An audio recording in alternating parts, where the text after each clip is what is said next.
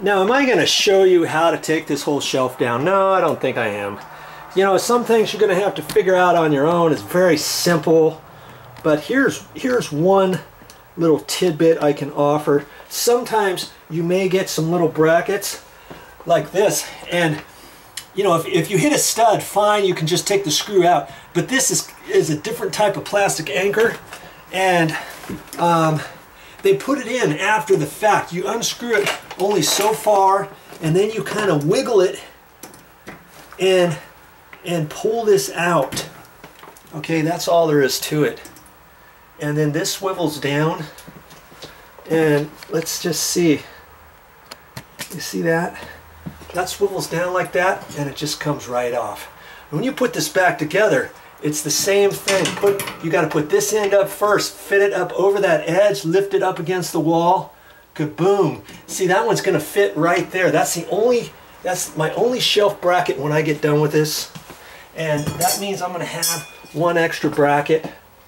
And you see, this thing swivels straight up out of here like that. And I'll have to figure out how to get these clips out of here. And I believe all I have to do is, yeah, just prop that open like that with the screwdriver. And that's all I'm going to do all the way along that edge is take that off. And I've noticed some of these little brackets are even loose. See there? Yeah, that's loose. And man, I told you I wasn't going to show you this. You never know what Joe's going to show. Okay, I'll get this out of here in just a minute. I'll push that up like that, and let's see if I can get this out of here. See, it's just going to kind of push up like that. See there? Simple. Simon Says, take the shelf down, and it's down. Just like that. And so see, before I put it back up there, I'll remeasure it and everything, and I'll go along.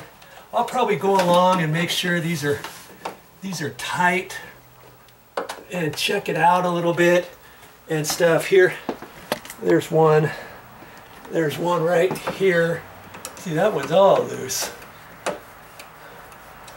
And I'll look at that kind of stuff. Take this one off of here, because I'm gonna save this one for later, and I may have to just see how this comes off, because see, that's those funky little brackets on the back side again. So I'm gonna have to, I'm not sure exactly how I'm gonna do that just yet.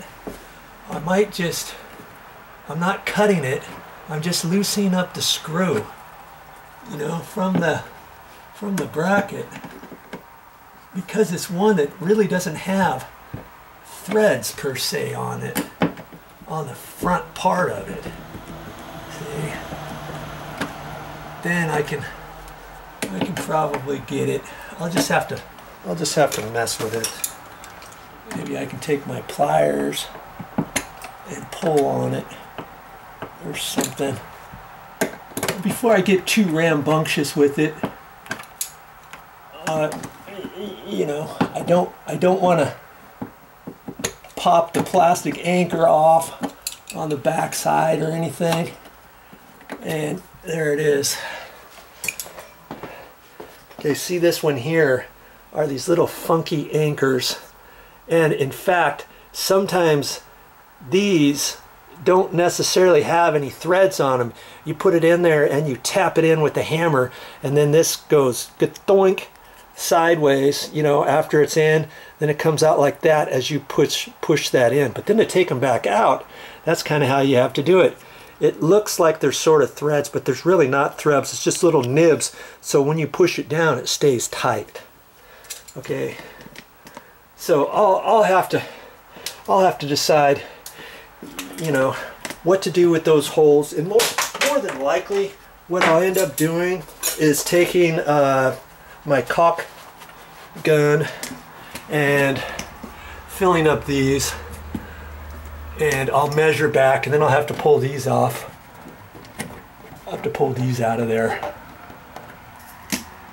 It looks like these are the same, you know. I'll have to do it the same way. Once I pull that out just a little bit, then it'll get the bracket kind of pushed in, so then I can pull it out. Okay, so I don't want to get too rambunctious. I'm gonna get the cabinet, and in fact, it was 2 feet wide, remember?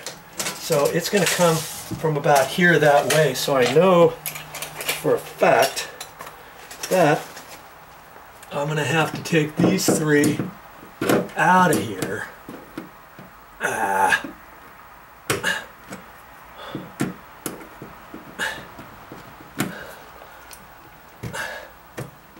I'm just using my dikes, my cutters, to get on the back side of that screw, because there's really no thread on them.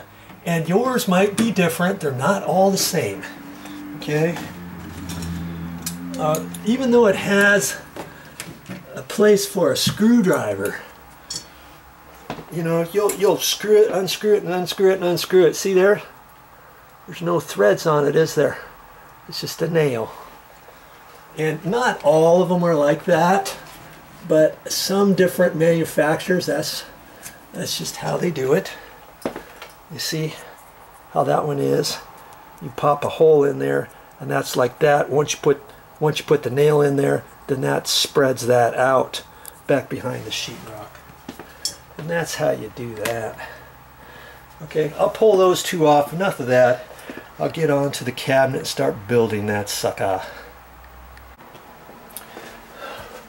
You know, even though my cabinet's going to cover these holes, I'm going to put some caulking in it anyways. I don't want any little creepy crawlers inside the wall, if there's anything to come back out here or whatever. I mean, chances are there's nothing there, but I still like to cover things up the best I can, okay? Remember that. Yeah, it's getting a little dark in here, but I went ahead and cut this, and now I'm going to just set it back down in there. And these back clips, I just push and snap that back down. And like I say, not all of them are the same. That's just how these happen to be. And you remember this little deal here, I just cut it off and got that. But before I do that, I'm going to take my little snazzy bracket here, line it up where it was before, like that,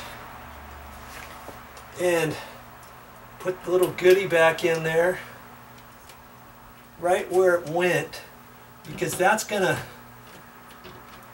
keep that up straight. And I'm not gonna screw it, remember? I'm just gonna tap it in there, because that did not have threads on it. And now it's all about putting this end on, and make sure that when you measure this that you allow a 1/4 inch. This one's a 1/4 inch. You don't want to cut that tight, because then you won't be able to slip that up in there. See, so that's just going to go there like that. I don't have to push up on that or anything. You know, maybe I will just a bit, hardly anything. And I'll put 2 little screws in there, and that'll be it.